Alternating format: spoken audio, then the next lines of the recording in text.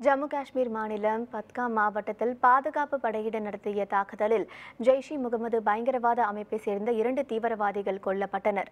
பத்காம் மாவட்டம் சூட்சு பகுதியில் தீவிரவாதிகள் பதுங்கியிருப்பதாக கிடைத்த தகவலை அடுத்து பாதுகாப்பு படையினர் இன்று அதிகாலை தீவிர தேடுதல் பணியில் ஈடுபட்டனர். அப்போது வீடு ஒன்றில் பதுங்கியிருந்த பயங்கரவாதிகள் துப்பாக்கி சூடு நடத்தினர். பாதுகாப்பு படையினரும் பதில் தாக்குதல் நடத்தினர். இரு தரப்புக்கும் இடையே நடைபெற்று வரும் கடும் துப்பாக்கி சண்டையால் 2 தீவிரவாதிகள் கொல்லப்பட்டனர். 4 வீரர்கள் படுகாயமடைந்தனர். மேலும் 2 தீவிரவாதிகள் பதுங்கியிருப்பதாக கூறப்படுகிறது. துப்பாக்கி சண்டை காரணமாக பத்காம் மாவட்டத்தில் இணையதளம் மற்றும் செல்போன் சேவை நிறுத்தப்பட்டுள்ளது.